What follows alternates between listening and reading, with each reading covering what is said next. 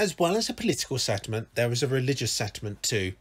When William took the crown, he wanted to remove the Test Act, which meant there would be no need to take Anglican communion to be a public office holder. When William faced concerns from Tories and Anglicans, William attempted to pursue a middle path.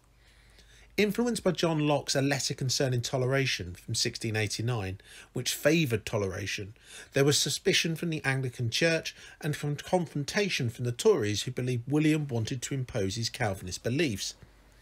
The terms of the Act meant dissenters were exempt from punishment as long as they took an oath of allegiance to the Crown, excepting they could not enter public employment unless they swore loyalty to the Anglican Church. As a result, dissenters did not have to attend Anglican Church. However, their meetings were monitored. Also, because groups like the Quakers refused to take oaths, they were allowed to declare their denial of the Pope's authority. The Act made it easier for dissenters to worship.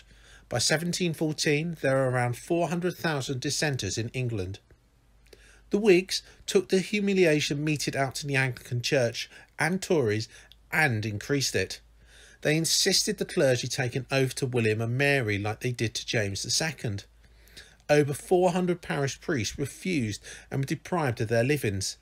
This gave the Whigs an opportunity to replace them with men sympathetic to the Whig cause. The intention of this lecture is for you to consider how revolutionary was the Toleration Act 1689. Knowledge-wise, you will be able to explain what the Toleration Act 1689 did. Skills-wise, you need to analyse the impact of the Toleration Act. And behaviourally, you will evaluate the views of historians on the Toleration Act 1689. The Act of Toleration did not cover Catholics, non-Trinitarians and Jews. Therefore, non-Anglicans were not able to sit in Parliament or hold public office. If they did not swear allegiance to the Anglican Church, they could not attend university, work in the legal profession or practice medicine. They even had to still pay tithes to a church they did not belong to. Catholics really had very little to fear. In 1686, William had joined a number of Catholic powers against the French in the League of Augsburg. Whigs commented Catholics gained the most from the Revolution, and Frenchman Henri Masson stated in the 1690s Catholics appeared to enjoy universal toleration despite legal limitations. The acts and events of 1688 to 1701 undermined the established Anglican Church in a number of ways, and the role of religion was also reduced. It was now an accepted fact the Church of England was unable to enforce uniformity and had to accept dissenters. As a result, the population by 1714 was made up of nearly 8% of dissenters. Catholics, despite being excluded from the Act, had a reasonable degree of freedom, even so much as to participate in Mass without trouble. William also used his royal authority to influence judges to curb church interference in the lives of Catholics and dissenters not covered by the Act. In previous years, church courts were crucial to upholding the confessional state. However, the Toleration Act greatly restricted their power.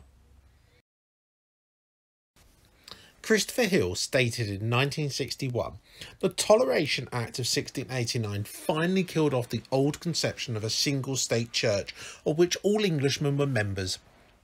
The parish became more exclusively a local government area whose officers regarded themselves as responsible to secular rather than to ecclesiastical authority." Here Hill is alluding to the reduction in the power of the church and how councils and other non-religious institutions were now in control of areas. He continues, "The attempt to punish sin by judicial process was virtually abandoned. The laity had won its century-long struggle against the church courts. In this respect to the Middle Ages were over." For Hill, the Toleration Act is the end of religion and the rise of rationality against superstition. Hill then states the Toleration Act served a political purpose. It was necessary for national unity and the safety of the regime that dissenters should be allowed to freedom of religion, but they remained excluded from political life. This political act eroded the solidarity dissenters had due to their persecution. They had religious freedom, therefore did not need each other to achieve it anymore. In many ways for Hill, the Toleration Act atomised religious radicalism. The historian Champion in 1999 challenges Hill by saying, to some extent, England remained a confessional state. The Toleration Act 1689 and succeeding acts in Scotland 1712 and Ireland 1719 were establishing rights to public worship to Protestant dissenters, did not break the connection between religious identity and civil rights. Here, unlike Hill, who focused on England, Champion looks at the three kingdoms and highlights this move was not universal. He also alludes to the lack of civil rights given to dissenters. He backs this up by saying penal laws removed did not enfranchise even Protestant dissenters to participate in local and national office. The Test and Corporation Acts 1673-1661 meant that to be a fully competent subject, all individuals had to swear oaths of allegiance and supremacy to the Crown and certificate that they had taken Anglican sacraments.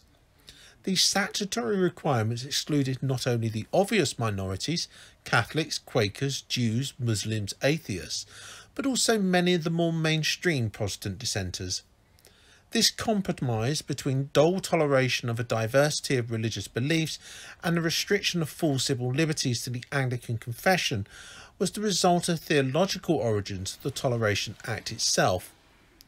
Where Hill states the act was a political act, Champion is challenging this and laying it as a theological or religious cause, as there was no great theological debate amongst MPs and peers. His argument it was a reactionary attempt to maintain order.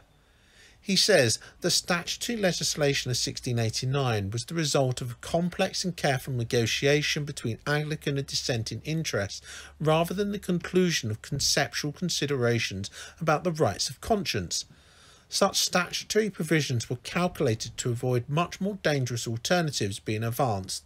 The overwhelming imperative was to preserve the authority and legitimacy of the true Anglican religion. So whereas Hill points towards a political drive to protect the authority of the Crown, Champion says it is to protect the authority and power of where the Church was at that time, because ultimately it was the better the devil you know. Both allude to the consequence of the atomisation of religious rebellion, however, they have different causes. The intention of this lecture was for you to consider how revolutionary was the Toleration Act 1689.